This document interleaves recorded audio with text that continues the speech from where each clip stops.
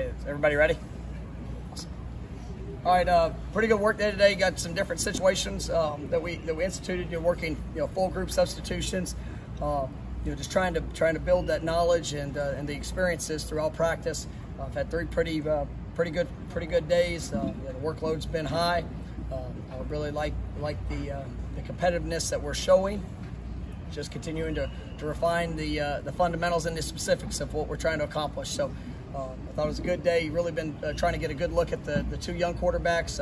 I've really been pleased with Chuba and Tate these last few days. We've had a big workload. You look at the scrimmage, and I would say McKenzie and Jordan probably took overall about 85% of the snaps. So we wanted to get a few days here this week to let those young guys show their growth from the scrimmage. And I think both those guys have really taken advantage of those opportunities here. You'll get some reps with the first group and trying to mix and match that. So good work days.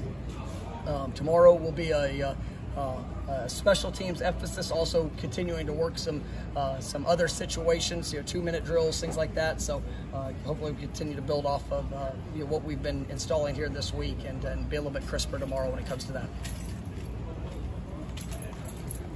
Quarterback maintenance, is that par for the course for you, or just? Yeah, absolutely. We're going to continue to work those guys, making sure we get a great evaluation of each of the guys. It's one of those things, especially with the young guys. There's times when you're working with the third group, and maybe the line combination that you're with is a little bit different. Trying to get them matched up with some of the better guys up front and some of those receivers to see how they respond. And I think they've done a nice job with it. Did you like the way that they responded to the two young quarterbacks after yesterday having some up and downs? Yeah, I thought yesterday, when you go back and watch it, I thought they made the right decisions quite a few times. And there's some things they got to clean up with their technique, but I thought today they came out. They were really, I think they're building in their confidence of where they're supposed to go and what it needs to look like. It's just the consistency, play in and play out, understanding the situation. We've had a few guys up front that we're working different combinations there, so just make sure they're all on the same page. But I think it's been a really good day for Chuba and Tate here these last couple days. Did you like some of the decisions they're making? Because you talked about the decision making in the scrimmage. It seemed like at least in the 11-on-11, maybe they were not forcing things. Absolutely, and that was one of the things that in the scrimmage when something bad happened or something flashed, I thought they were trying to do almost too much, and it's really let the game come to them. Let them have the opportunity to play one more snap, and not every play is gonna be perfect. Sometimes an incomplete pass is the best thing that we can have, but if you give yourself the next snap, then you got a chance to be successful in that moment. So I thought it was I really like the growth that they're showing. You look at a guy like Chuba, missing most of all of last year with just repetition. He just hasn't had it, and really getting the most extensive work that he's had since he's been here, and he's making some great strides. So that Tate, how do you like the response whenever maybe a bad play goes or something like that? How do you like that they're responding to that kind of situation? That's good. They've been learning. They embrace the challenge. They know that they have to improve, and they've got that mindset.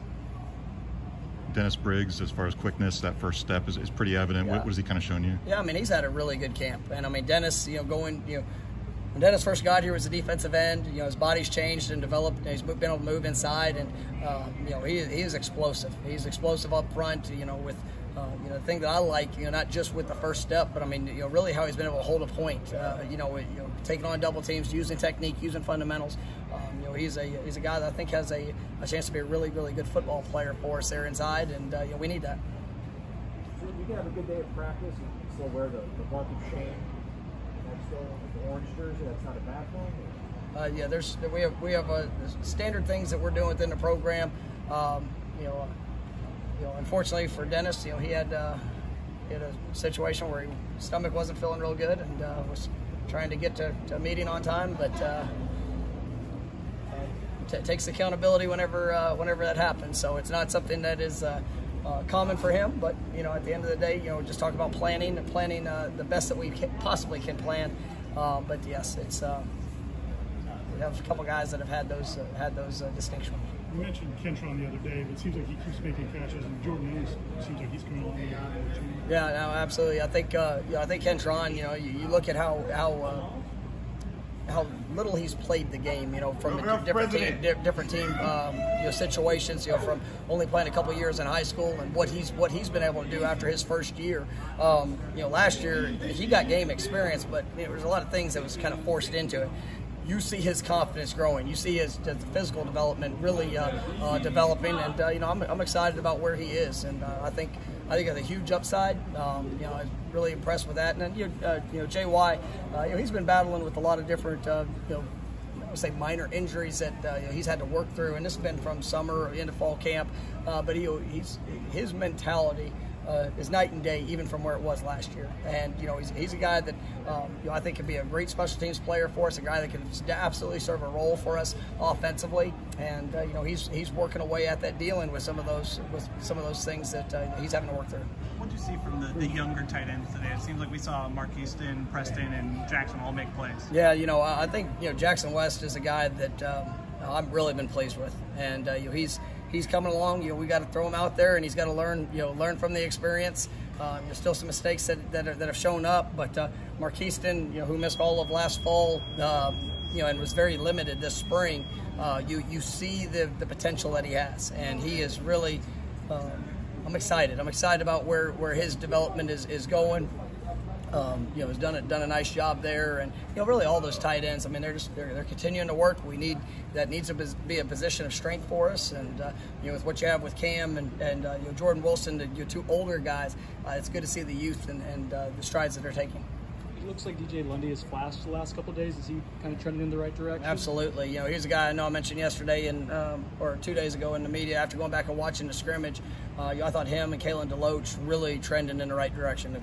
Guys that made impactful plays, their speed, their physicality showing up. And that's what's great is you see that you're forcing a response from Steven Dix, Amari Gaynor, guys that are all fighting for roles. I know I mentioned Cortez Andrews as somebody that flashed in a scrimmage as well. I'm excited about the competition we have at that group. It's still a young group, and it's one that we've got to play at a high level, and they're starting to emerge in the ways that we need to see them. I tell you, I think Alex, starting off the punters, I think Alex is at an exceptional camp. Just the versatility of what he can do. His pocket punting is really outstanding. I mean, the way that he's been able to work in not only just the distance of the kicks, but the hang time he's been able to create. I think that can be a major weapon for us. And then the kickers, they're competing. They're competing every day in what they're doing. I thought Ryan, had a couple big kicks there late. We're putting them in challenging situations every day, trying to force that competition and who's going to respond in the moment. And I'm pleased with how that kicking battle's going as well. That is a good thing. We want to make kicks, and we are making more. Making a good number of them. Still continuing to push that, but they're doing a nice job. How important is versatility in guys maybe play a couple different positions for guys? Well, I mean, it's critical because you're never in control of injuries, but that's going to happen. There's going to be times that guys, that they have ups and downs, of availability. But especially in this time of this kind of climate, nothing's for certain, and so you have to be ready. You got to be able to mix and match and move, and our guys, they embrace the mental aspect of it, and it's something that we harp on. Just understanding the concepts, understanding where you need to fit. It was funny. We actually had Andre Wadsworth. He got a chance to, present to our team. We've been connecting a lot of the past players and educating our team about that. And Andre told his story about his redshirt freshman year as a walk-on defensive end that was all the way down the depth chart. But in the Miami game, they needed somebody to be able to go in and play nose. And all he had done was prepare. And he prepared to learn every defensive position up front. And when he got his name called, he made the most of it. Ended up starting every game the rest of his career. But the willingness that even though he was a defensive end in position, he was able to go in there and play nose, and it really sparked him to an incredible career.